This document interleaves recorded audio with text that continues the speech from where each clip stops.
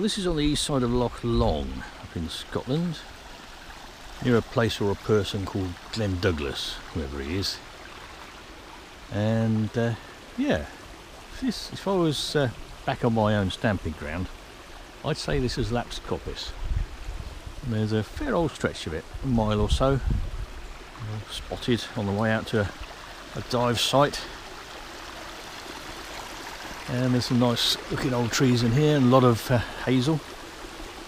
Not so much here, but a little bit up and around the corner there's a lot of hazel and quite a lot of alder, and the alder's multi-trunked. And all the hazel, of course, is multi-trunked. But hazel is hazel. And there's a track in here. A lot of places over the back there is forestry. But just here doesn't seem to be so much conifer plantation. And yeah, a lot of hazel. This one's a sallow. And they've put this track in here. I'm looking to see if we can find any oak, because there's a lot of oak further along. Back that way, there's some in there, look. This hazel is old and gnarly. These hazels here. So yeah, like I said, this was long lapsed coppice. I don't see why there shouldn't be coppice up here in Scotland, because Loch Long, down that way, you've got the markers to Glasgow. Yeah, this is very steep, but it's fairly sheltered, and you could knock all the timber out, chuck it down the slope, load it onto a boat and take it down the market. You know, you could sit up here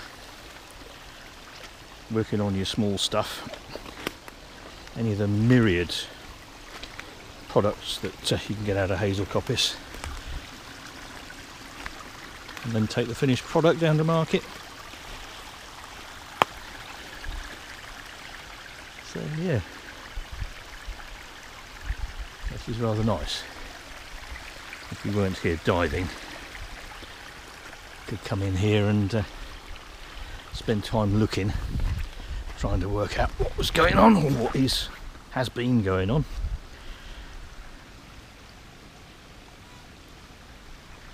And if you come at the right time of year,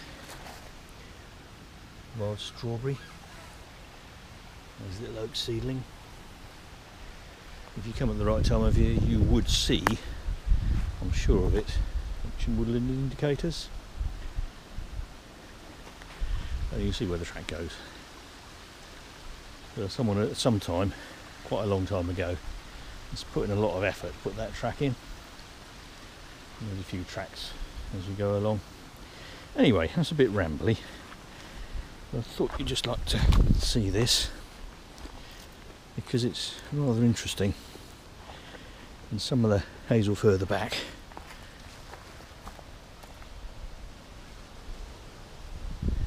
is sitting perched on top of rocks. So a little bit like this fern is, bigger rocks, humic soil on the top, and then some of these biggish hazels, been there a long time, on the top of the rocks. And this looks like red deer have been through here. Either that or someone's small cow has got lost.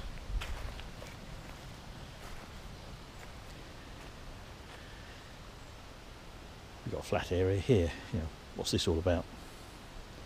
Seems to be a cut bank along here, all the way around. So they've been working timber here. Don't know enough about it. Not my stamping ground. But I thought it was nice just to stop and speculate. Another flat area here.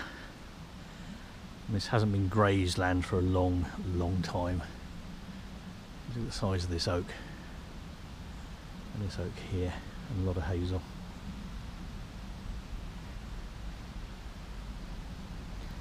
Right.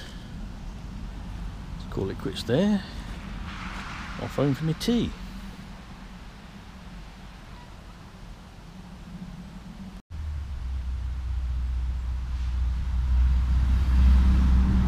Got wood sorrel here. It's not flowering now. I think that's a stitchwort. Might be a cow wheat, but my botany's not good enough to tell without the flowers.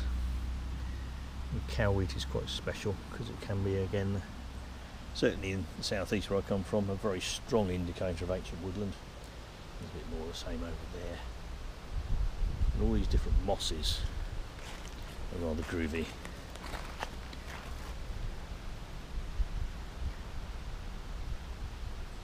There's plenty of people who post on YouTube who make the point about our remnant Atlantic rainforest, and this could probably qualify as such, because this has the feel to me of ancient woodland, and it's certainly rainforest. Look at all these mosses on the ground, and if you look at all the lichens up on the tree. I've seen some barbarias, almond areas, some large leafy lichens. This again is wood sorrel, and I'm going to bet there's other ancient woodland indicators all through here. Come at the right time of year. No bluebells, because you'd see the remnant, but there will be other things. So yeah, quite nice. Right, I've got to get back to the van without breaking my neck.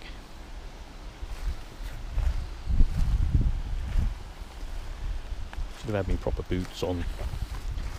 All I got is these for driving the van, because I was only going to stop for 2 minutes. Yeah, should be able to get up there. Yeah, rather nice.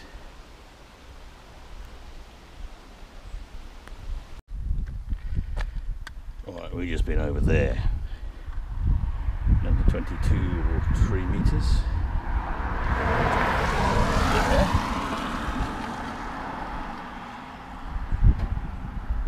So they make a gunpowder, and they smelt an iron, and it says here, using charcoal,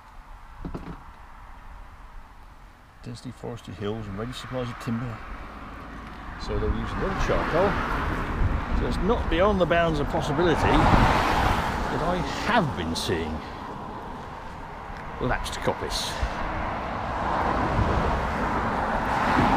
And I've been seeing a lot, we haven't pointed it out to you yet, of alder, which makes a nice high quality friable charcoal, which certainly around where I'm from was used for gunpowder making, because it can be easily and quickly divided very finely.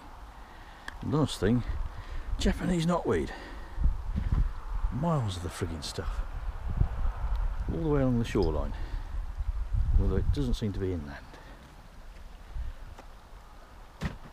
Going on to rain. I'm going in the van.